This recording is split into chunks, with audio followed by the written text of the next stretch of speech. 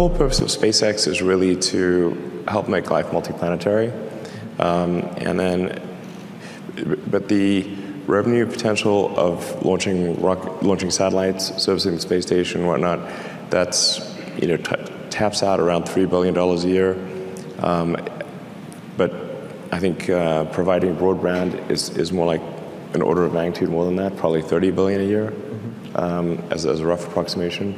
And we're still probably below 5% at that point. So it's not like, I want to be clear, it's not like Starlink is some huge threat to telcos. I want to be super clear, it is not. In fact, it will be helpful to telcos because Starlink will serve the hardest to serve customers that telcos otherwise have trouble doing with landlines or even with cell radio stations, with cell towers. 5G is great for high density situations like being here in DC or New York, San Francisco, that kind of thing. 5G is great for high density situations, but it's actually not great for the countryside. For rural areas, it's not great. You need range. And so any kind of sparse environment, 5G is really not well suited. But it's great for dense city situations. So Starlink will effectively serve the 3 or 4% hardest to reach customers for telcos, or people who simply have no connectivity right now, or the connectivity is really bad. So I think it will be actually helpful and take a significant load off the traditional telcos. Okay. And I was going to ask you what well, it should be a good experience because it'll be very low latency. And we're targeting latency below 20 milliseconds. So somebody could play a fast response video game at a competitive level. Right. Like that's the threshold for the latency. So then, and bandwidth. Bandwidth is a very complex question. But let's just say somebody will be able to watch high-def movies, play video games, and do all the things they want to do without noticing speed. Right. And then the challenge for anything that is space-based is that the size of the cell is gigantic. So it's like I said, it's great for very low to maybe mediums.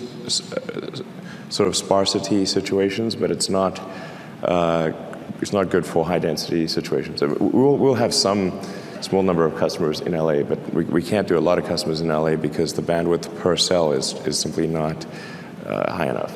So the ground equipment just looks like well, like I said, I think it looks like a UFO on a stick. So at least the version 1 of the user terminal will actually have actuators on it so that it can improve the pointing accuracy. So you don't have to. It's very important that you don't need a specialist to install. The goal is that the instructions in the box they're just 2 instructions and they can be done in either order. Point at sky, plug in. And you do it either order. Sequence doesn't matter, and it will work. Plug and play. Literally, but also point at sky. You can't see the satellites. If you can't see the satellites, it can't see you. I am confident that we will not cause any impact whatsoever in astronomical discoveries. Okay. 0. That's my prediction. So you're not launching them? We'll take corrective action if it's above 0. I mean, sometimes people get a little excited because when the satellites are first launched, they're tumbling a little bit, so they're going to blink, and because they haven't stabilized, and they're raising their orbit, so they're lower than you'd expect, and they're kind of necessarily going to reflect in ways that is not the case when they're on orbit. But now that the satellites are on orbit. I'd be impressed if somebody can actually tell me where all of them are. I've not met someone who can tell me where all of them are, not even one person. We're actually working with senior members of the science community and senior astronomers to minimize the potential for reflection of the satellites. So, you know, we're running a bunch of experiments to, for example, just have paint the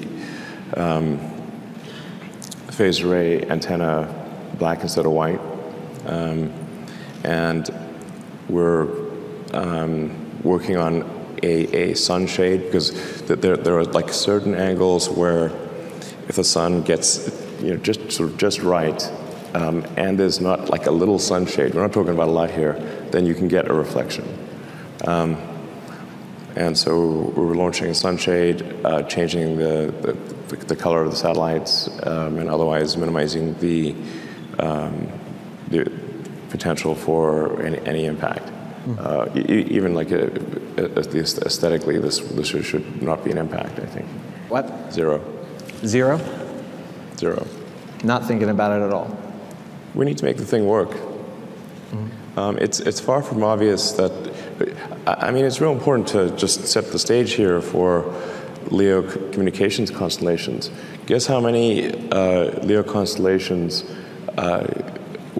didn't go bankrupt? Zero. Right. Zero. Iridium's doing okay now, but the Iridium 1 went bankrupt. Orbcom went bankrupt. Globalstar bankrupt. Thі̑ bankrupt. Am I leaving anyone out? There's a bunch of others that didn't get very far that also went bankrupt. Anyway, they all went bankrupt. Bankrupt. Right. I'm not going to. That would be a big step. Other constellations? Oh, you're launching other satellites. Oh yeah, sure, whatever. Yeah, no problem. Of course. Right. Like, no problem. You want to launch constellation on SpaceX? Sounds good to me. So, I mean, I think that, you know, I think there's the world seems to have an insatiable appetite for bandwidth. So we're certainly happy to launch other satellites, and you know, we don't think Starlink is going to destroy all other satellites or something like that. Or definitely not. All right. Yeah, we just want to be in the not bankrupt category. That's our goal. No, there's two major new technology programs at SpaceX. That's Starlink and Starship.